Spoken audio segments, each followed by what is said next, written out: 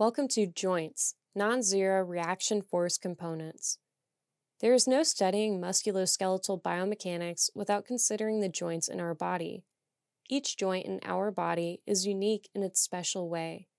We will categorize and discuss them in another video.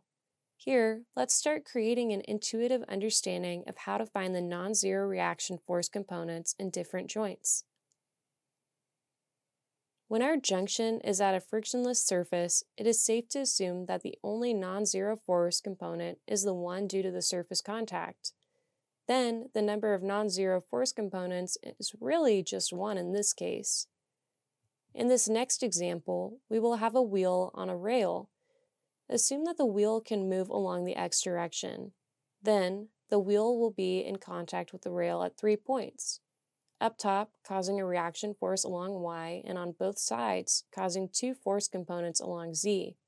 This completes a total of 3 non-zero reaction force components. On a surface with friction, the point of contact will experience non-zero reaction forces in all 3 directions. Thus, we will get 3 non-zero reaction force components, Fx, Fy, and Fz.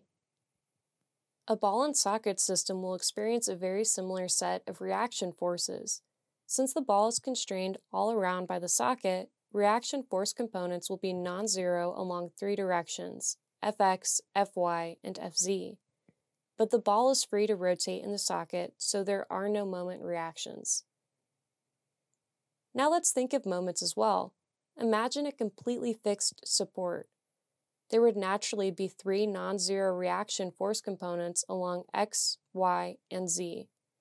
But if you also try to think about moments, all 3 directions would also experience non-zero reaction moment components, since the support cannot move or rotate at all. So the answer here would be 6 non-zero reaction components. Let's look at hinges now. This first one is fixed on the plane. This means it will have all 3 non-zero reaction force components. Now, in terms of moments, the hinge can rotate about the x-axis. Thus, we only have 2 non-zero reaction moment components, leading to a total of 5 non-zero reaction components. This second hinge may look a little different, but the thought processing is quite similar. Assume it is fixed along the axis, like a door.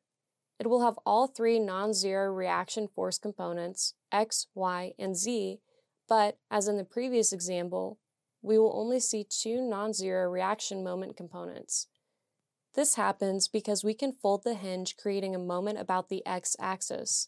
So once again, we have 5 non-zero reaction components. Alright now, I'll see you next time.